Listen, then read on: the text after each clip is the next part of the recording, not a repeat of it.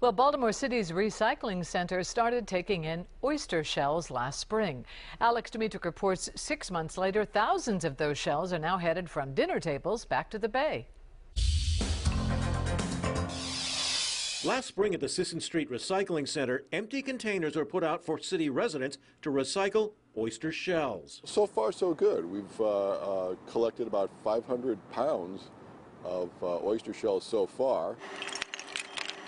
That works out to 3,500 shells. Recycling what's left of a Maryland delicacy has been going on for a couple of years at area restaurants. Now, those who shuck at home are doing the same. For residents who enjoy eating oysters and wanted to take advantage of the opportunity to recycle them as opposed to just throw them out in the trash. The shells go to the University of Maryland's Horn Point lab, where baby oysters called spat are attached. We've got about 1, 2, 3, 4, 5, 6, 7, 8, 9, 10, 11 young oysters on this parent shell, which are then planted on either sanctuary bars off limits to fishing or public bars where watermen harvest oysters once they grow to legal size.